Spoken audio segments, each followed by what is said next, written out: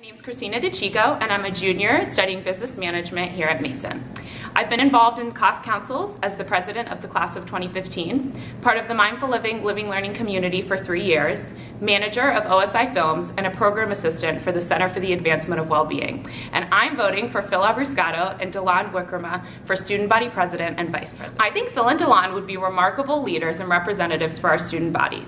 As a fellow student leader, I see that Phil and Dilan both exude enthusiasm, charisma, and passion for their positions in student government, and they're truly interested in serving the Mason community and being approachable in the process. They have a firm grasp on the issues we as students are facing here at Mason, and I'm confident that the connections they've made with administrators, as well as their dedication and determination, will help them succeed with their initiatives. I would like to encourage you to vote for Phil and Dilan for student body president and vice president in this election starting March 31st through April 4th at getconnected.gmu.edu.